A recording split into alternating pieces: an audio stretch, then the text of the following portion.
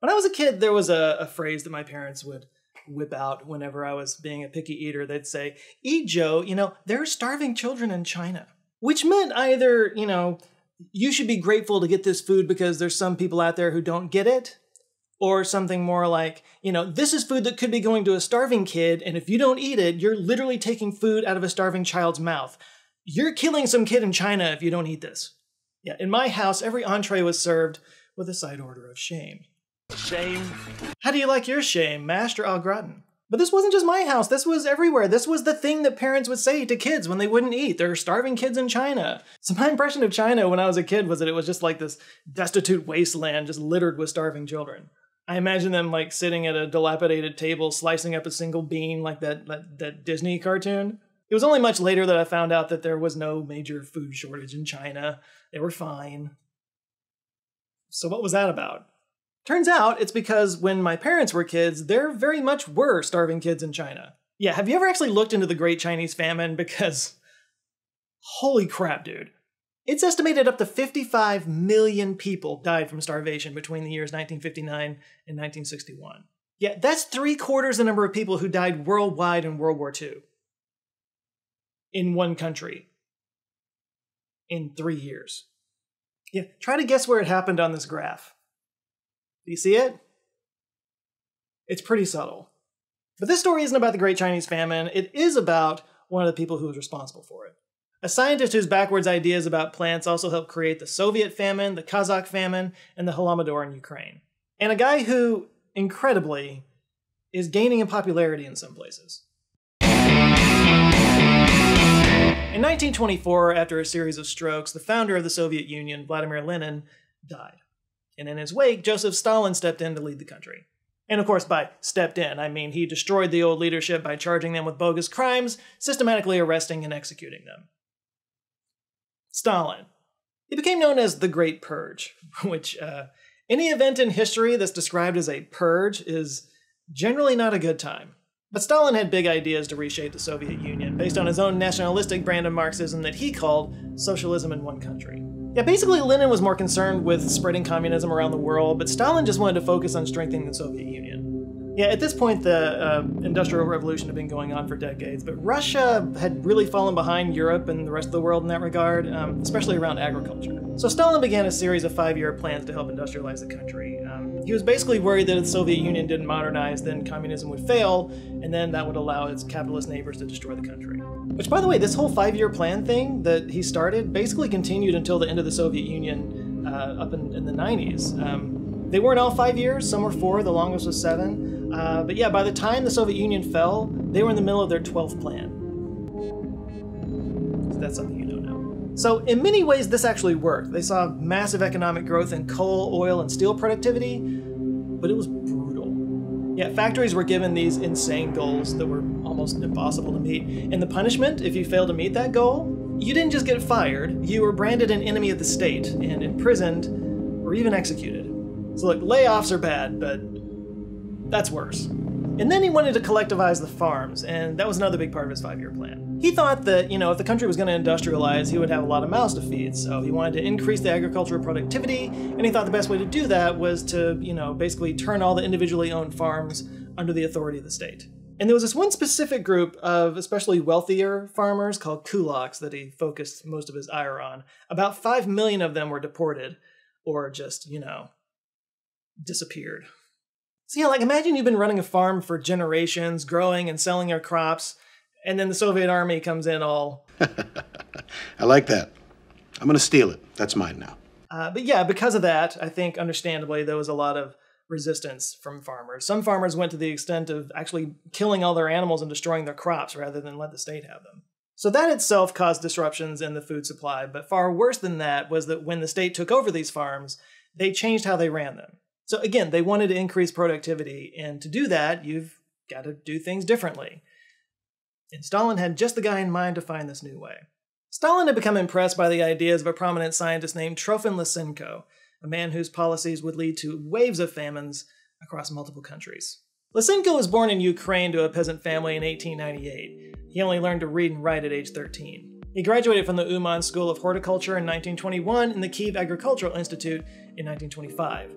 There he worked on plant breeding experiments at an agricultural station. His first published papers appeared in 1923.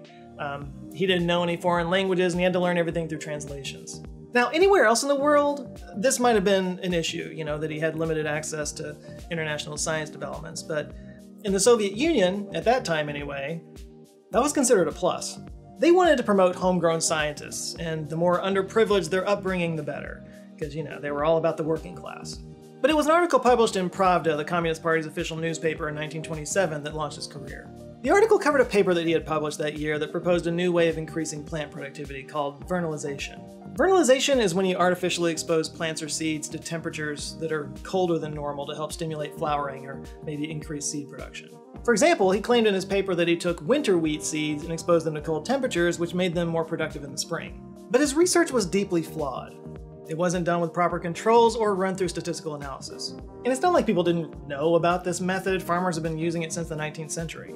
And botanists have been studying this for at least 10 years before Lysenko, so he wasn't really breaking new ground or anything like that. But the Soviet leadership liked his beliefs. And they especially liked that he was a hardcore communist who hated the West. So Stalin appointed him the director of the Institute of Genetics of the Academy of Sciences in the USSR and the president of the V.I. Lenin All-Union Academy of Agricultural Sciences. Yeah, so he was like the guy. And as the guy, he wielded his power like a good authoritarian, and he made an enemy out of anybody who questioned his research. And of course, what happens to enemies of the state in Stalin's Soviet Union? They were imprisoned or executed. His biggest critic was an agronomist and a geneticist named Nikolai Vavilov, who ended up dying of starvation in prison. Okay, so let's step back for a second. What were these beliefs exactly? What was it that the Soviet leadership had hung their hat on with this guy? First of all, he rejected the science of genetics, specifically as developed by Gregor Mendel and Thomas Hunt Morgan. Yeah, probably not great when the director of the Institute of Genetics didn't believe in genetics. He thought this brand of science was idealistic, impractical, and a product of bourgeois capitalism. Like Andrew Carnegie decided how genes should be passed or something. Lysenko instead followed the work of a Russian naturalist named Ivan V. Mishurin, who in turn believed in a neo-Lamarckian form of evolution.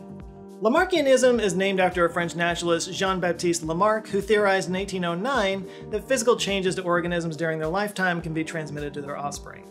Yeah, this was the early days of evolution. Like, they knew that species changed over time, but they weren't quite sure why. And this was one of the ways that they tried to explain it. Like, they would argue that giraffes grew long necks because they would stretch their necks trying to reach the highest leaves. And because they stretched their necks so much, their offsprings were then born with longer necks. Basically, Lysenko believed that it was the environment alone that shapes animals and plants. So, by putting them in a proper setting and exposing them to the right stimuli, you can change them any way you want. So, as head of Soviet agriculture, he set out to educate Soviet crops to spout at different times of the year.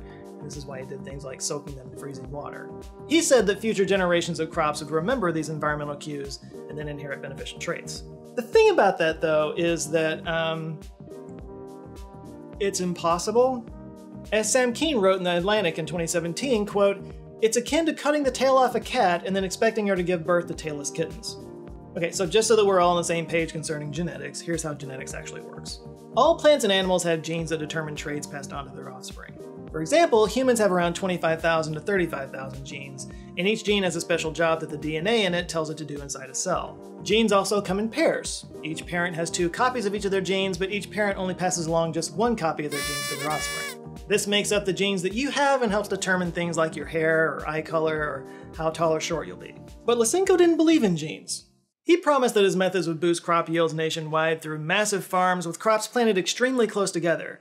And he said that they wouldn't compete against each other because they were of the same species, or class.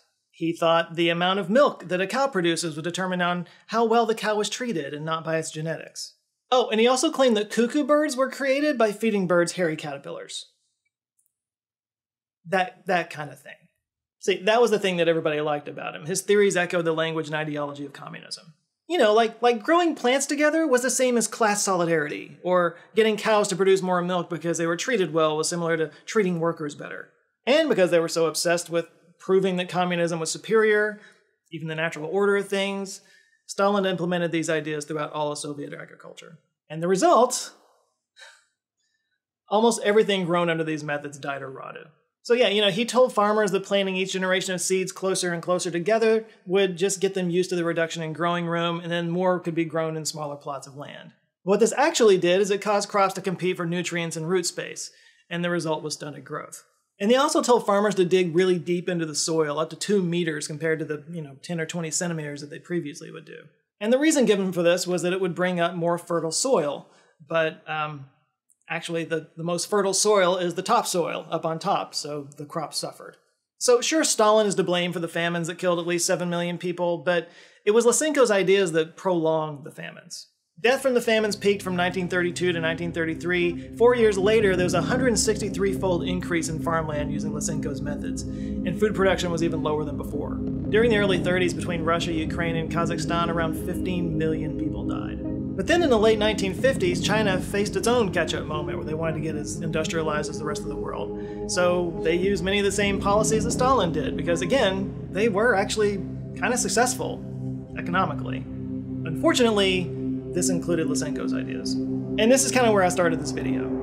Estimates of the Great Chinese Famine go as high as 55 million people, with at least 30 million people on the low end, which even that would double what the USSR went through. And it's easy to hear a number like that and just kind of tune out, but some of the stories that came out of China during that time were just horrendous. Some peasants resorted to eating tree bark, bird droppings, and each other. Cannibalism ran rampant, which is why my parents' generation all those years later were still talking about starving children in China. It was that bad, dude. Stalin died in 1953, and their new leader, Nikita Khrushchev, supported Lysenko at first. But other Soviet scientists emerged and started to debunk Lysenko's claims, and they brought to light how he used his political influence to denounce anybody who criticized him. Nobel Peace Prize recipient and physicist Andrei Sakharov spoke to the General Assembly of the Russian Academy of Sciences in 1964 and countered Lysenko's ideas, at one point saying, quote, "He is responsible for the shameful backwardness of Soviet biology and genetics in particular, for the dissemination of pseudoscientific views, for adventurism, for the degradation of learning, and for the defamation, firing, arrest, even death of many genuine scientists." This was the beginning of the end for Lysenko. After this speech, the media started to spread anti-Lysenko articles that caused him to be disgraced. He was removed from his directorship in 1965, and he died in 1976. And yet, he's gaining in popularity again. There has been a recent trend in Russian science of kind of rethinking his role in the famines. According to the book Lysenko's Ghost by Lauren Graham, Lysenko's rehabilitation is due to a few things. First of all, sympathies to Stalin, the growing influence of the Russian Orthodox Church, and the rise in popularity of modern epigenetics. So yeah, as I mentioned earlier, we have thousands of genes, but not all of them are active at once. Some of these genes get turned on or off inside of cells, and the study of these changes is called epigenetics. One thing that turns genes on or off are environmental cues. And these environmentally driven changes can, yes, pass from a parent to its offspring. In other words, the way you live your life, the choices you make, can actually affect the genes that you pass on to your kids. That sounds exactly like what Lysenko was saying. And to some people, this is validation of his ideas. But if you look at his work, it shows that he didn't predict epigenetics in any important way. In fact, he claimed that genes didn't exist, and the whole basis of epigenetics is that they do. Plus, epigenetic changes that tend to pass from parent to offspring do disappear after a few generations. They're not permanent, which is the opposite of what Lysenko believed. But the main reason that Lysenko's ideas are becoming popular again is because Lysenko was extremely anti-West. And Russia's in a bit of an anti-West phase right now. Since science is kind of a bedrock of Western culture, Lysenko is presented as a hero to the Russians because he stood up to Western science.